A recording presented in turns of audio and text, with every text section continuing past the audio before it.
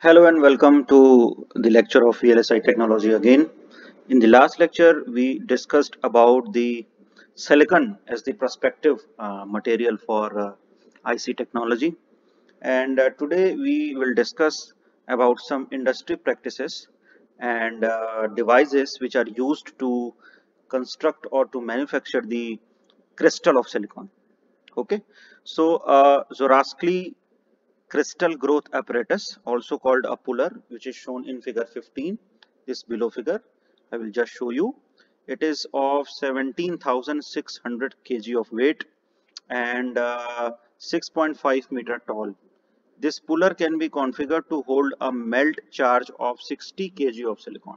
So we can produce 60 kg of silicon using this apparatus called puller, and it can be transformed to 100 millimeter of diameter and 3.0 meter of length. Okay, that 60 kg of silicon can be transformed to 100 millimeter of diameter and 3 meter of length. The puller has 4 subsystems as shown in the figure as well. This is the schematic figure. This is the actual figure which is used in the industry, and this is the schematic figure. So to better understand the theory behind the the actual practice, this schematic figure is drawn. So 4 different kinds of subsystems are there. First is furnace, second is crystal pulling mechanism, third is ambient control, and fourth is control system. So one by one we will discuss about furnace, crystal pulling mechanism, ambient control, and the control system. Okay, before going ahead, just look at this diagram so that we can go ahead with our discussion. This is the control system and power supply. Okay, and inside this figure you can see this is the melt where the silicon melt is there, crucible which holds the melt, and this is the heater, susceptor, temperature sensor, insulation, purge tube, viewport, sense for diameter control, upper housing, seat shaft lift and rotation, ambient gas inlet, seat shaft and chuck, furnace chamber, melt, crucible, exhaust and vacuum pump. This is the crucible, rotation and lift. So this is how the whole structure is placed. Okay, so first part or first subsystem is furnace. Perhaps the most important component of the growing system is the crucible. Okay, where the melt is held actually. Since it contains the melt, the crucible material should be chemically unreactive with molten silicon, obviously. So whatever pot you are using to hold that melt has to be non-reactive. If it reacts with the molten silicon, then some other kind of residue can be generated. So that has to be avoided, and this is our aim. So designing of the crucible and selecting the material that which material is best suited for the crucible design is very much of importance when we are going for the crystal growth of silicon. So this is the major consideration because the electrical properties of silicon are sensitive to even ppb levels, part per billion levels. So even impurity inside the billions of, you can say that there are 1 billion impurity. Okay, and one impurity can trigger that the electrical property of silicon out of that 1 billion. Okay, so this is how the sensitivity level is there. So we need to discuss about the sensitivity level, and we also need to discuss that it is very important to consider the crucible metal design. Other desirable characteristics for crucible material are high melting point, thermal stability, and hardness, obviously, because the temperature around the crucible has to be in thousands of degrees centigrade. Then the thermal stability, melting point, and hardness is of very much importance. Okay, additionally the crucible should be inexpensive or reusable. Recycling has to be the property of the crucible. Unfortunately, molten silicon can dissolve virtually all commonly used high temperature, and materials such as refractory carbides, TIC or TAC, thus introducing unacceptable levels of melting species into the crystal. So we cannot use TIC and TAC. Carbon or silicon carbide crucibles are also unsuitable. Although carbon is electrically inactive in silicon, high quality crystals cannot be grown with carbon saturated melts. During growth, a two-phase solidification occurs. Once the solid solubility has been exceeded, the second phase is SiC, silicon carbide, which is responsible for dislocation, generation and loss of single crystal structure. The remaining choices of the crucible are either silicon nitride and fused silica. So we are rejecting TIC and TAC, and we are also rejecting carbon-based silicon carbide, and we are selecting silicon nitride and fused silica for the use of crucible, and they are in use today. Okay, fused silica or quartz does, however, react with silicon, releasing silicon and oxygen into the melt. The dissolution rate is quite substantial, as shown in figure 17. We will see figure 17. The actual rate of erosion is a function of temperature and the convection conditions, either forced or thermal. In the melt, most of the oxygen in the melt escapes by the formation of gaseous silicon monoxide. Okay, so whatever oxygen is there, silicon monoxide, it will be released with the silicon monoxide. the SiO condenses on inside the furnace chamber, creating a cleanliness problem in the puller, but that can be treated. Crystals grown with these crucible also contain substantial amount of interstitial oxygen that can be either beneficial or detrimental, as will be discussed later. The purity of the quartz itself also affects the silicon purity, because the quartz can contain sufficient acceptor impurities to limit the upper values of resistivity that can be grown. Okay, we discussed about this table 1 in the last lecture, where we have taken some of the examples that how we can increase the resistivity by increasing or decreasing the impurity level. And in the table it was very clear that you have to mix the impurity in the part per billion level or part per million level, and depending upon that the resistivity varies. So C plus SiO2, it will give you SiO, silicon monoxide plus carbon monoxide. Crucibles for large CZ pullers have diameter 2, height ratio approximately 1 or slightly greater. Common diameters are 25, 30 and 35 cm for charge sizes of 12, 20 and 30 kg respectively. A 45 cm 60 kg configuration have even been proposed in the previous figure puller. In the figure 15 and 16 we have seen just a few while ago.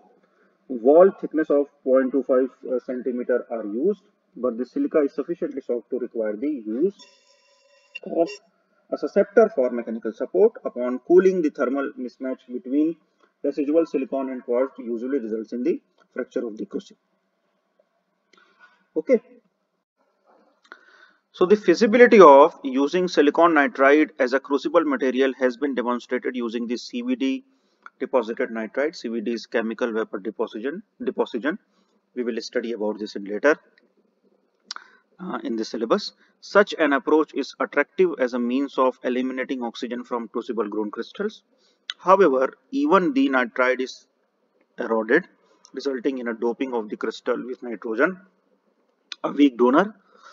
CVD nitride is the only form of nitride with sufficient purity for crucible use. However, this method needs further development before it becomes practical. The susceptor, as mentioned previously, is used to support the quartz crucible. Graphite, because of its high temperature properties, is the material of choice for the susceptor. So what we have seen that for the crucible material we are going to use silicon nitride, or we are going to use the fused silica, and for the susceptor we are going to use the graphite for its high temperature properties. A high purity graphite such as a nuclear grade is usually specified. This high purity is necessary to prevent the contamination of the crystal from impurities that would be volatilized from the graphite to the temperature involved. Besides the susceptor, other graphite parts in the hot zone of the furnace require high purity. The susceptor rests on a pedestal whose shaft is connected to the motor that provides rotation. The whole assembly can usually be raised and lowered to keep the melt level equidistant from a fixed reference point, which is needed for automatic diameter control. So there is automatic diameter control for the equidistant growth of the crystal, and it is important since you are producing the crystal for the IC technology. You want that it has to be in a very pure manner, in a very structured manner, no deformations has to be there, because the process is very expensive. The process of IC manufacturing is very expensive, and you do not want any kind of impurity or bug inside that, because you have to repeat the entire process then. The chamber housing the furnace must meet several criteria. It should provide easy access to the furnace components to facilitate maintenance and cleaning. The furnace structure must be airtight to prevent contamination from the atmosphere, and have a specific design that does not allow any part of the chamber to become so hot that its vapor pressurized chamber would be factor in contaminating the crystal. Another important parameter. Okay, so in exam you may be asked that list out the crystal growth mechanism techniques and its need.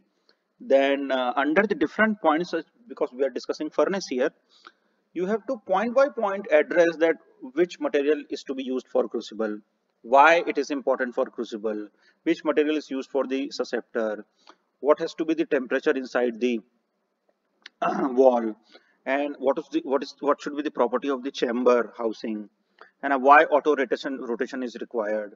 So all these points are important.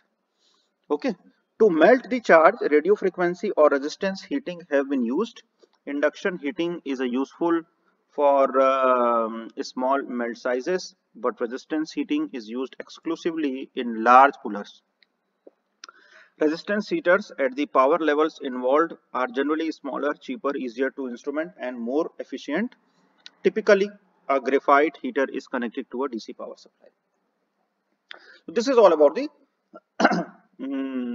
furnace part, furnace subsystem. Then we are moving to the crystal pulling mechanism. The crystal pulling mechanism must, with minimal vibration and great precision, control two parameters of the growth process: the pull rate and the crystal rotation. Seed crystals, for examples, are prepared to precise orientation tolerances, and the seed holder and the pulling mechanism must maintain the precision perpendicular to the melt surface.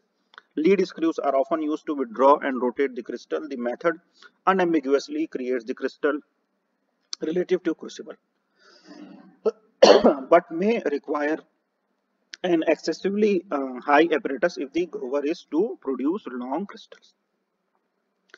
Since precise mechanical tolerance is difficult to maintain over a long shaft, pulling with a cable may be necessary.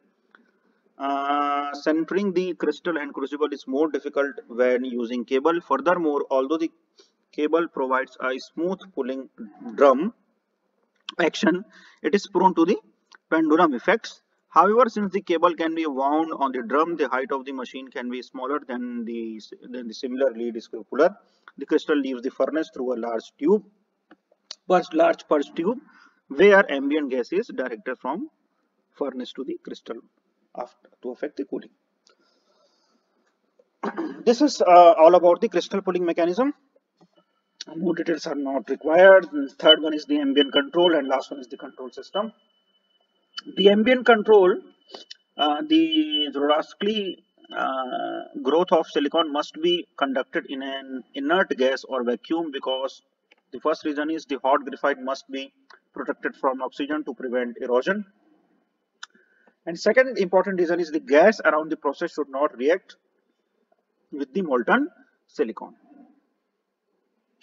Growth in vacuum meets these requirements. It also has the advantage of removing silicon monoxide from the system, thus preventing the buildup inside the furnace chamber. So we discussed that during the process of crucible material, the silicon monoxide is generated. So by using the ambient control, you can remove that.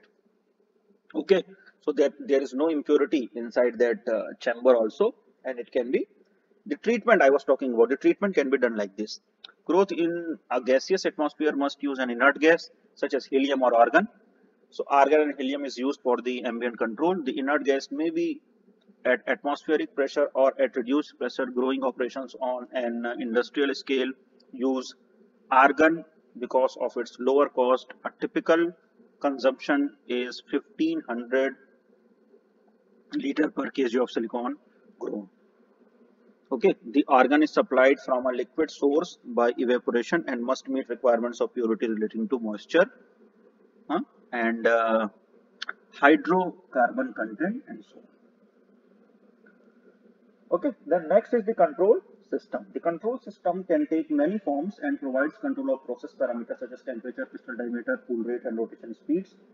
This control may be closed loop or open loop. Parameters including pull speed, rotation with a high pressure, response speed are most amenable to closed loop control. The large thermal mass of the melt generally precludes any short-term control of the process according to the temperature. For example, to control the diameter, an infrared temperature sensor can be focused on the melt crystal interface and used to detect the changes in the meniscus temperature. So what the control system do for you is, control system is basically the combination of microprocessors and the sensors. So it decides that what has to be the pressure inside that chamber, what has to be temperature inside that chamber, what has to be the pull out speed of the crystal grown, and all these things are important since we are growing the silicon crystal.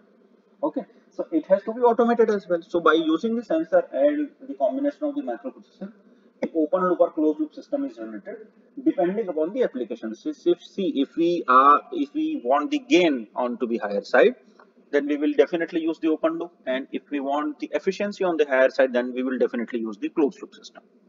Okay, so here one example is given that to control the diameter, an infrared temperature sensor can be focused on the melt crystal interface to detect the changes in the meniscus temperature. Just above, yeah, parameters including pull speed, rotation with a high response speed are most amenable to closed loop control. So if you are controlling the speed and rotation, then you have to go for the closed loop system. Okay, otherwise you can go for the open loop system. So this is how you will basically generate the crystal. So in today's lecture, we have seen the journey of a device called puller and its different subsystems, and how using those subsystems we can generate crystal of silicon. In the next lecture, we will talk about some other techniques or other topics related to the crystal growth and wafer preparation of silicon. Thank you for watching this lecture.